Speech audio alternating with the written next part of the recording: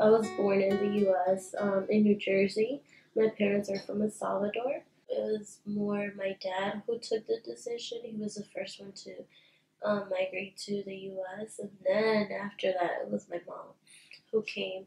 And yeah, their purpose was to give my siblings a better life. About 10 years ago, they were able to bring my siblings here to the U.S. They have their job. They've been working since they got here.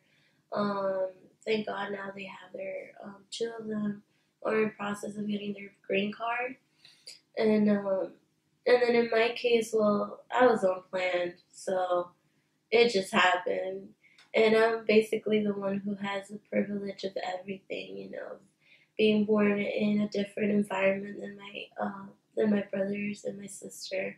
I'm the one who was able to grow up with the care of my mom. My siblings, they grew up with my grandma. It was hard. My mom left my brother when he was 9. My sister was, I think my sister was 7, and then my brother was like 6 months. So my youngest brother, he never, he didn't meet, he didn't, he didn't know much about my mom. And 6 months, it's the baby needs a lot of care and stuff. I just know that it was hard for her leaving her 3 kids behind. Like, leaving your kids at a young age, it brings a lot of like kind of negative feelings. Like the 3 of them have a little resentment against my mom.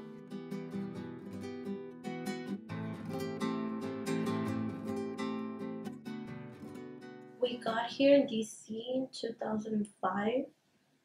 That year, my mom, she lost her work permit, and we found this quote unquote lawyer or like notary, and he messed up everything. He didn't know what he was doing, and he ended up filing for deportation for my mother, and we didn't know until my mom, she was scheduled to show up at court, and we didn't really know exactly what was going on until my mom went to an actual like lawyer, and she explained to my mother everything, and she was like, you're gonna be deported not unless we present evidence that you can't leave the country and stuff like that. And all that was going on when I was in my junior going into my senior year, and at that time my grades were terrible.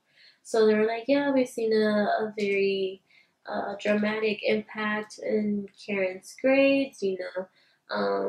She's an A and B student, and now she's a C in all her classes, blah blah blah.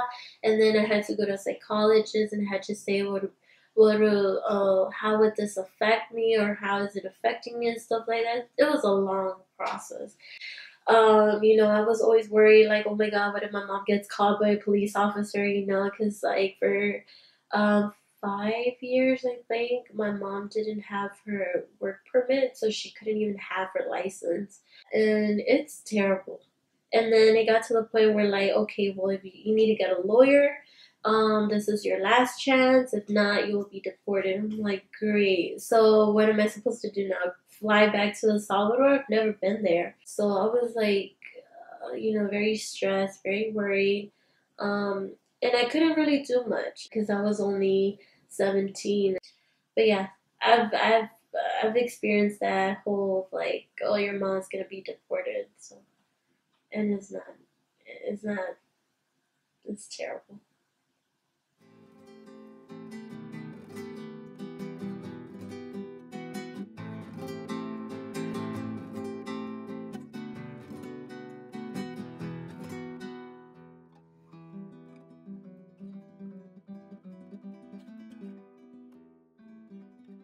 And the money that you have to throw throw out. Because my mom, how many times is she not?